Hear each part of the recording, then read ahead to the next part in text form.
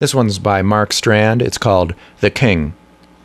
I went to the middle of the room and called out, "I know you're here," then noticed him in the corner, looking tiny in his jeweled crown and his cape with ermine trim.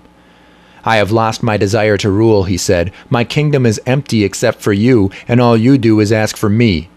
"But your majesty—" "Don't your majesty me," he said, and tilted his head to one side and closed his eyes. "There," he whispered, "that's more like it." And he entered his dream like a mouse vanishing into its hole.